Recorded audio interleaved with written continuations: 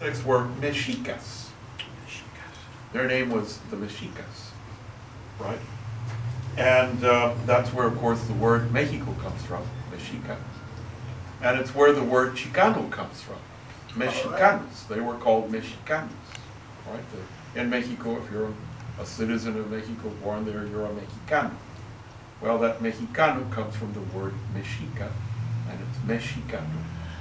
And it's where the word Chicano comes from.